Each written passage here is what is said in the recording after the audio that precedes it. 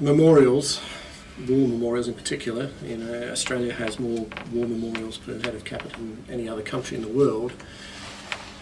And the reason, I guess, for that is that it's about identity. It's about, I guess, Australia finding its identity through some kind of formal structure, in part. So one of the things that we did in terms of approaching this was to go back to architectural basics in many ways and be very earthy about it, use a very kind of reduced palette of materials. So essentially you've got two things, two objects in the landscape that reflect one memorialises World War I and the other memorialises World War II.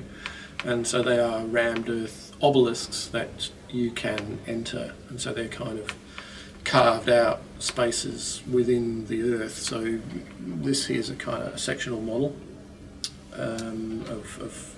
it's a kind of combination of both. So it goes below the earth. This is, you enter in here, go into that space, and you look up or down. So it's very much about the experience of that internal space and the external space. But I guess getting back to the global trends, one gets very close to the materiality in this, and the walls and the kind of enclosure as well as the object in the landscape. And you could perhaps read that in many ways about Australian architecture, Australian buildings that are kind of vertical elements in a kind of horizontal landscape. And I guess pre-1914 or thereabouts as an arbitrary kind of thing that Coolhouse is set. You've got, much less of a palette of materials, and so you're responding as an architect or a builder to what materials you have available, and that's and how you arrange them is response to climate and other kind of patterns of development. But I guess that sets a formal characteristic.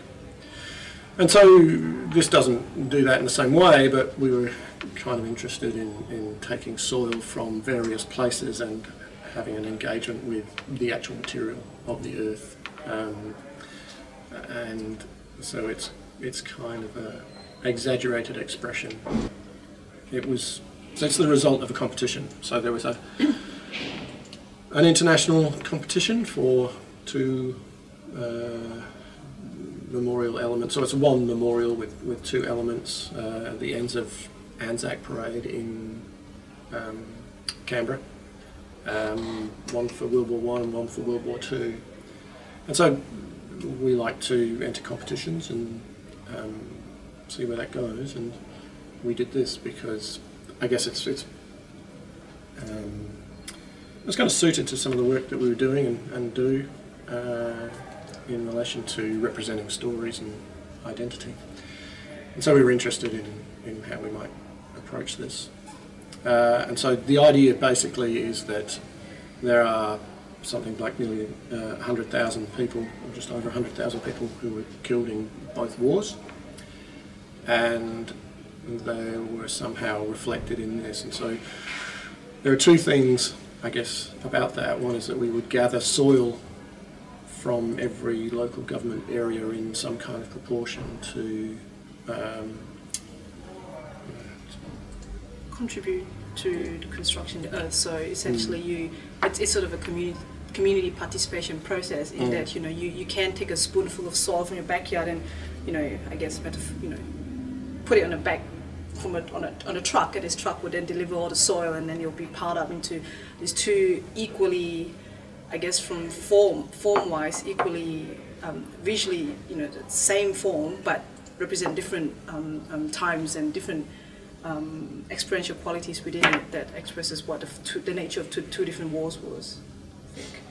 Yeah, so so in terms of that one if you go to World War One, it kind of looks down. If you go into World War Two, it kind of looks up. So if you look at sort of, I guess, the two different interior models, one looks, takes you to this a chamber that looks deep down, and the other looks up, that explores the nature of the two different wars. We got shortlisted. Down to three? Down to three, and we went through the second stage and worked it up, and we had engineering and all that kind of stuff, which is great. But yeah, ultimately we must have come second, and but they didn't build the thing anyway, so it's still not there. So I'm not quite sure what happened to the the whole process, but I think these things are quite political, and requires several $1 million worth of funding to make it. So